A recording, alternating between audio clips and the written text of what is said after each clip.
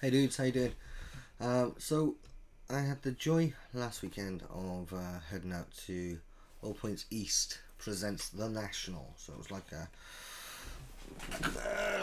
mini festival, really, days festival out in northwest London. It was a pretty cool day. Some good bands all in. The two headliners was the National and War on Drugs would be the two big takeaway bands. I have to put a special mention for Warpaint. I thought they were superb as well. Um, but I came away and I was with two guys that were massive fans of War on Drugs. And I'll be honest, I'm a bit of a yeah, it's all right. Um, and it was really interesting because the kind of division between the two of us, or the three of us rather, but the two groups. And I think I was probably the only person in the field that thought this, so I'm almost certainly wrong. But I just came away feeling it was a bit meh, really. It's Brian Adams covering Bruce Springsteen B sides, kind of. You could see that he got so excited when he dived into the solos, but then the solos, I think this was it for me. The solos weren't worthy enough of being like such a guitar heavy solo focused band. Like we're dropping into solo every tune. We got long solos, and I don't know. I just kind of felt like if you had maybe Jay Masters from Dinosaur Jr. rinsing it, then you can kind of justify it. But there's always kind of he's a nice guitarist. He's a nice guitarist. I'm not going to say he's not a good guitarist. And in fact, he came on and guested on the National set towards the end, and he played without the shackles, and he's a bloody good guitarist.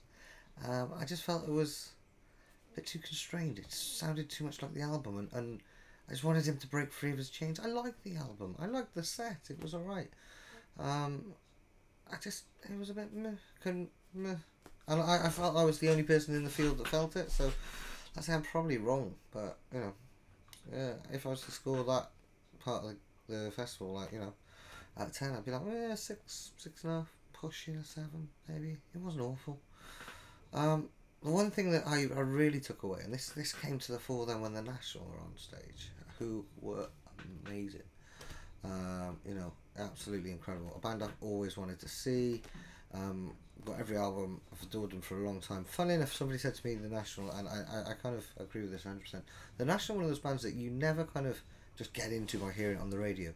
It's always somebody that says, hey man, you got to listen to this, you're going to love it.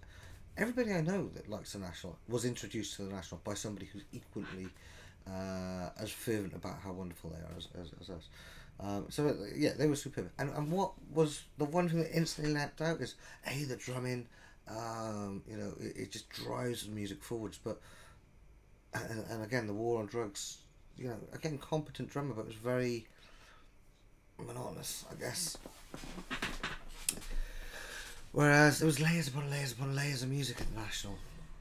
You just felt the music taking you somewhere. You just felt like it was gonna go somewhere. I just felt that every song that War on Drugs did, I just wanted them to break out and go somewhere else. And I was like, no, it's not. It's gonna be like walk a wall of synth feedback into a nice, pretty melody, which is relatively well. No, he's got a good voice. He's got a better voice than me. Can't argue. And then a solo that seems to go on forever, which was just kind of playing around the same kind of themes.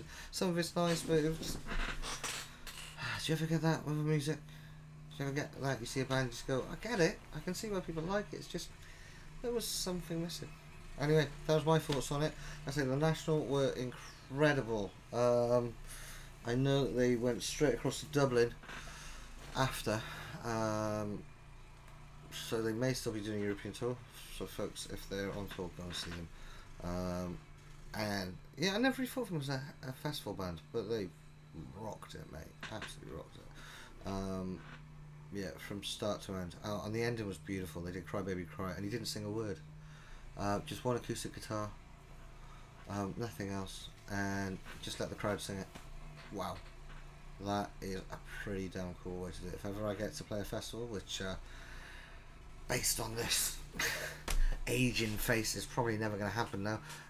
But if I ever did in an alternate reality, that would be a nice way to end my set, by getting the crowd to sing one of my songs.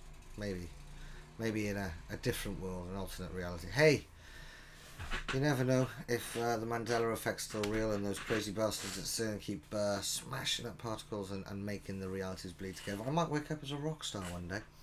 Anyway, that's it. Rambling, a little bit of a review of War on Drugs. Like I say, I'm probably going to get a lot of hate for people going, no, they were amazing. I'm sure they were for lots of people. For me, I just felt... For those of you, maybe you've seen my other review of the Paul Draper gig. A very different gig, of course. But I came away from that just like walking on air. Whereas I came around and I was going, yeah. And like I say, it wasn't bad, it was just, meh. Anyway, peace out, dudes. See you later.